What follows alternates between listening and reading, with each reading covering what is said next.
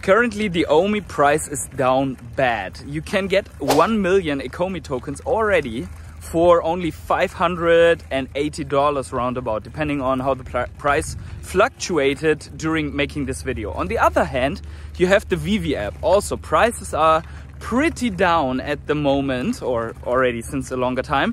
But you have big brands lined up and some things have come out that are really bullish, in my opinion, for the veve app. Now, both of them are supposed to tie together or being tied together so that you can really say that the ECOMI token is tied to the big brands of the app. What has to happen that the ECOMI price and the veve collectibles price can go up? Let's discuss.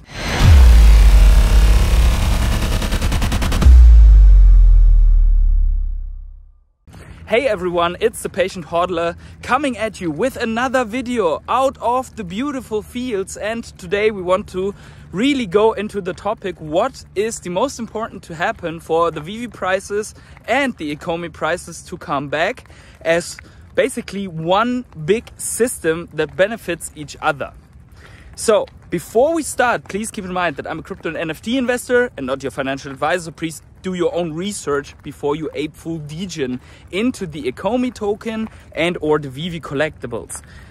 No one forces you to buy collectibles and no one forces you to buy ECOMI at this point. If you're convinced that there is something good coming for ECOMI and veve in the bull run, then that is your decision to go into it. And if you're convinced that both are going to zero and you're not buying, that is also your own decision. But let's get into the topic, what needs to happen. So in my opinion, there are 4 crucial points for the development for the ECOMI token. And the first one being OMI to NFT. And we know from the article that has come out around, I think 2-3 days before Auxier, that OMI to NFT is one of the most important milestones for the ECOMI veve team in this year. And also David said to me that it is very important to him to focus on ECOMI this year. And I think that is something bullish in itself, just to hear that.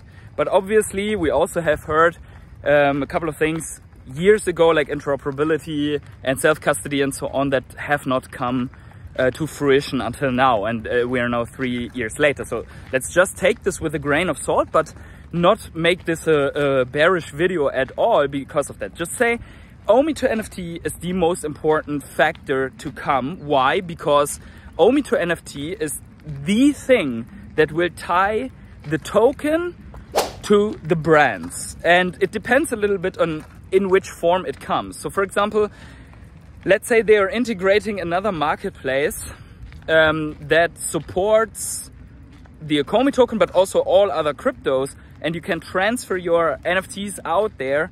That would be good for the NFTs, but not very helpful for the ECOMI token, because if you can use Ethereum and Cardano and whatever to basically buy these collectibles then on another exchange, so to say, on something like, I wouldn't say OpenSea or Blur, but let's just say a smaller exchange like Raribles, or what was their Token Trove, I think, something like that, right?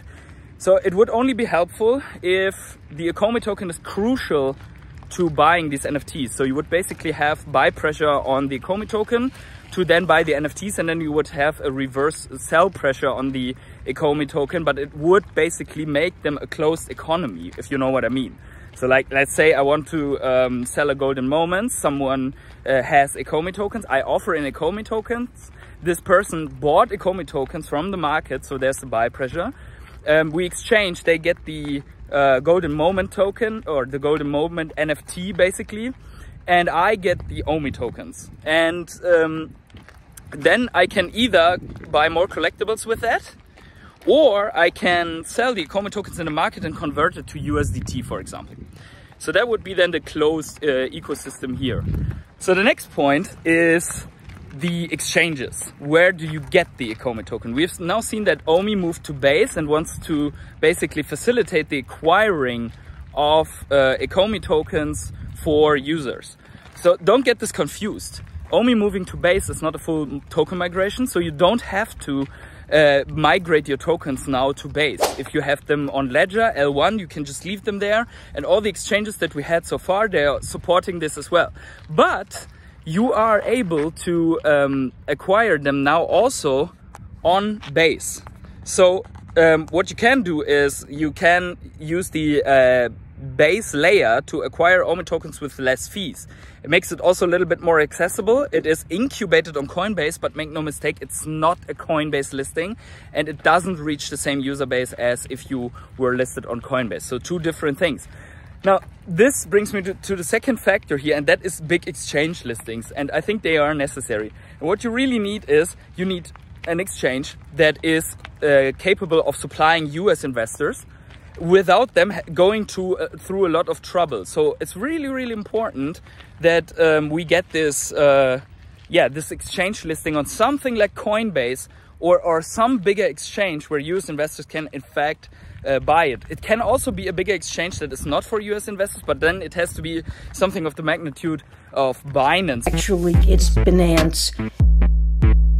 Basically, to create a similar effect for the ECOMI token. So I think that's the second point. So you need to be, the token needs to be highly accessible, and then it also needs to do something. These are the 2 points. And then the third point is that you need to have something very appealing that you can bring out for news. And we're seeing that at some point because we have the Blackpink announcement at the moment. So this is a very appealing drop, and it creates a lot of news. That is very good.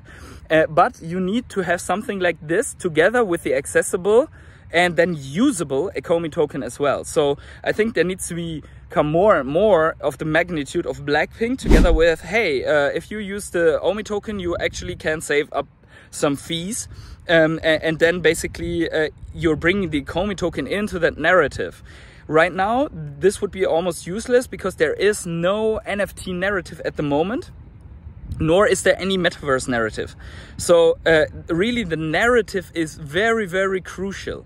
Now, one point, and this is the fourth point, to bring that together with the crypto space again, is one of the most liked features in the crypto space are burns. So what needs to come to OMI to NFT, to big exchanges, and then to basically narrative announcements around the brands is that the ECOMI token gets burned via a common mechanism. And it doesn't have to be like for SEC reasons and so on. It doesn't have to be a buyback feature or something like that to make it happen, but it needs to be something that is user triggered basically. So the user goes into the app, he buys something, and then he basically has to have some OMI to trigger a certain feature, buy function, whatever. It can, I have some ideas what it could be. For example, let's say you have priority listing. So you have 100 collectibles listed, you want to have your listing with your mint number seen. So you could have that like Google sponsored apps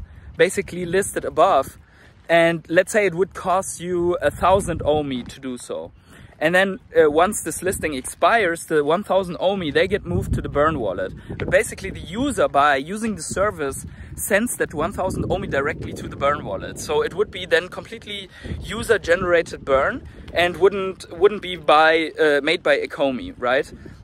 Or wouldn't be made by veve and ECOMI. So therefore would be more secure. This would obviously not solve the problem of like having to have like mega burns. So there needs to be something else, something like specific fees for every trade that you do, but it needs to come out of your wallet.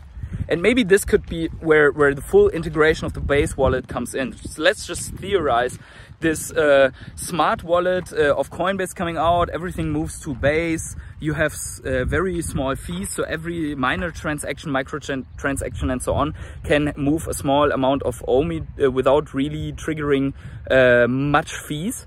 And yeah, I would say that something around, I don't know exactly how it could look, but something around this would basically then generate this permanent little small ECOMI outflows on every transaction in the market, and it would come out of the user's wallet and sent directly to the burn wallet, so it doesn't go through the hands of the ECOMI veve team. That would be the best way to do it.